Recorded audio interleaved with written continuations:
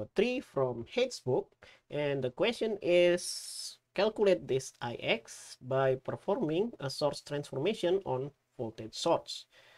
And source transformation is redrawing this voltage source in series with parallel.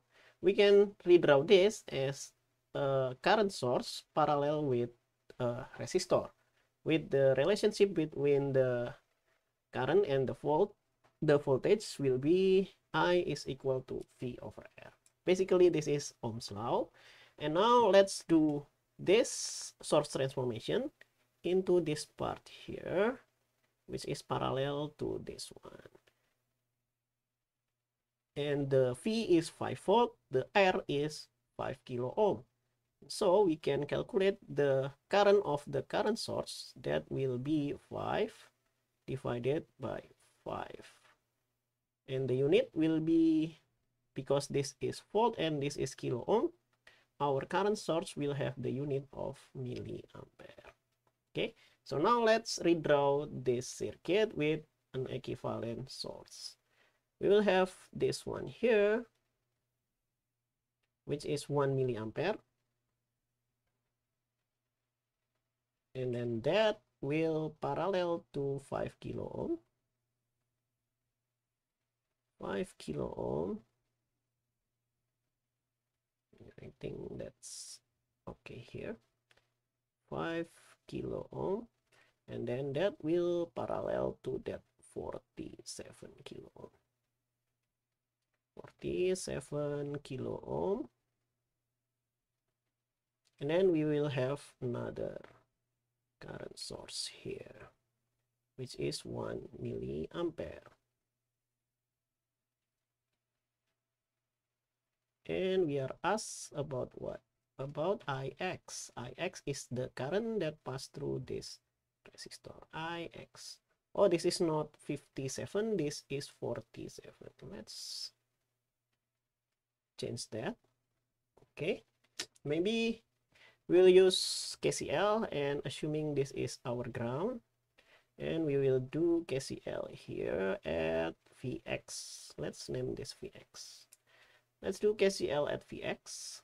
KCL at Vx. And we will need to assume the direction of the current here. This is going down, this is going up according to the current source. Let's do that. KCL said that the sum of the currents that goes in is equal to the sum of the currents that goes out. There are two currents that goes in, which is 1 milliampere plus 1 milliampere. So 1 plus 1. And the other currents is going out. So I will have Vx divided by 5. And then plus Vx divided by 47. And that will be 2 is equal to Vx over 5 plus Vx over 47. So maybe we multiply both sides by 5 multiplied by 47. Okay, let's do that. So we will have this on the left hand side. We'll have 2 multiplied by 5 multiplied by 47.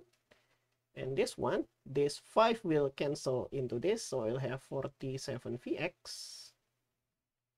And this 47 will cancel into 5. So I'll have plus 5 Vx. And what can we get from here? Okay, 2 multiplied by 5 multiplied by 47 is equal to 52 Vx. And then our Vx will be 2 multiplied by 5 multiplied by 47 divided by 52. But remember that we are not asked about Vx, but about Ix. Ix, what is Ix? Ix is just Vx divided by 47. Okay, let's do that. That is Vx divided by 47. Okay, that means that we will have 2 multiplied by 5 multiplied by 47 divided by 52 multiplied by 47. This 47 will cancel each other. And then our Ix, what is our Ix? Ix will be 10 over 52. The unit is milliampere. Maybe to make it nicer,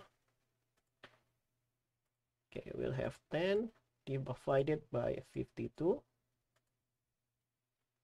This one, or we can multiply it by 1000 to get the value in microampere. So I will have 192 microampere. So this is the answer for Ix by using source transformation. Okay, that's exactly what the answer key told us. And thank you for watching. Do not forget to like and subscribe. Thank you for watching. Bye bye.